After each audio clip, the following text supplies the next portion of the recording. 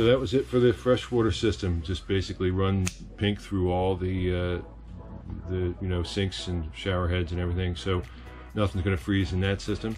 Next thing I'm going to do is work on the engines.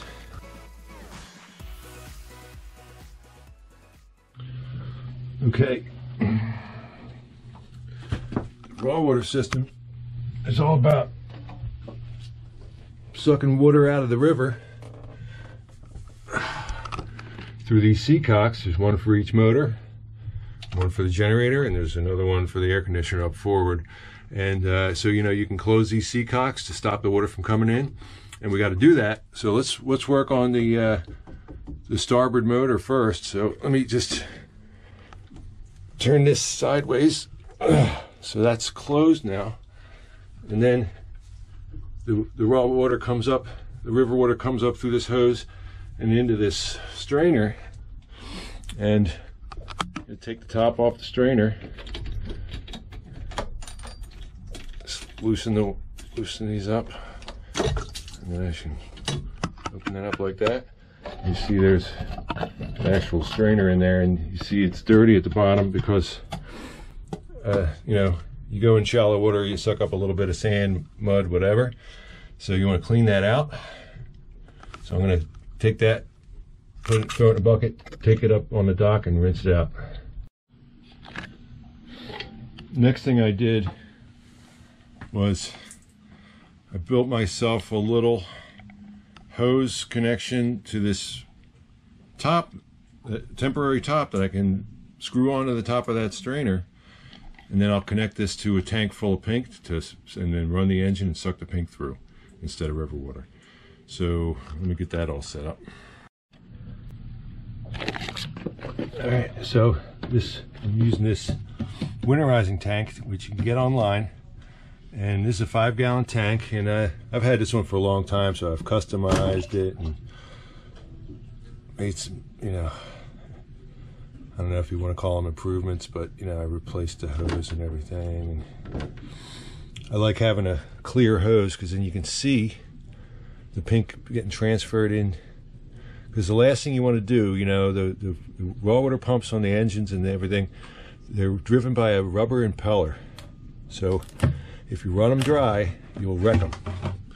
And so you definitely don't want to, you want to make sure that your connections are all tight so you're not sucking air. And you want to make sure that pink's getting transferred in the engine. All right, so now I'm ready to start the starboard motor and watch that pink get transferred through there. So let's get that.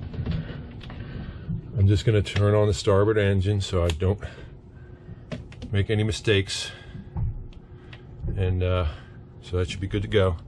And this will only take a few seconds to transfer the pink through. So we got to watch the level in the tank, make sure we don't run it dry. So I'm just going to start up this starboard engine.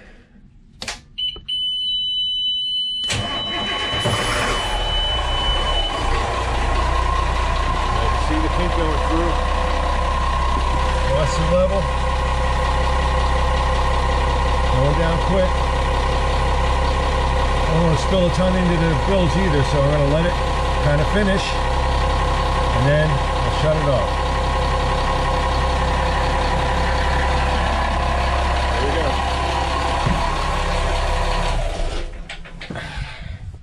go. All right, so that starboard engine's now winterized. Let's move on to the next one. All right, I got the port motor connected up to my pink tank.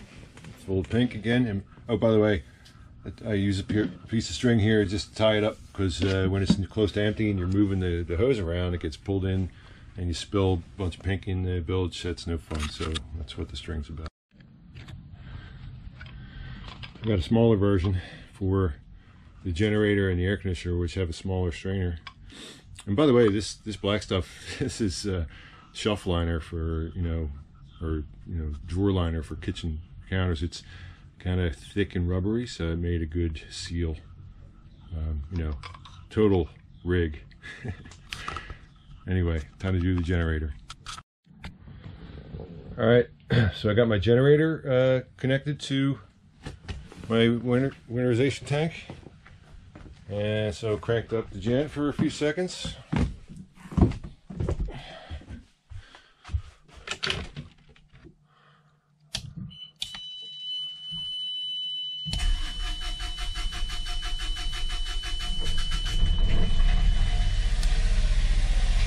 Keep an eye on this level here.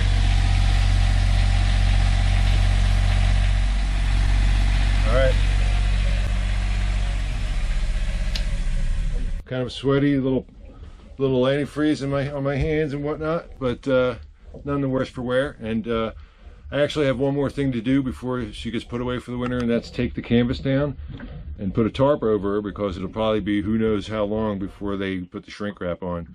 So the boat will get filthy.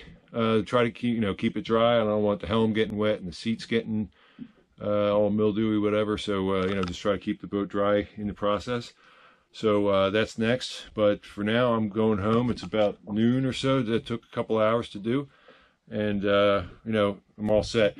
I tend not to trust other people to do this kind of work for me, because if they forget, then in the spring you got something that froze and broke, and maybe you can't go boating until it gets fixed, and mechanics are busy in the spring. So I just learned to do this myself. Been doing it for 20 years.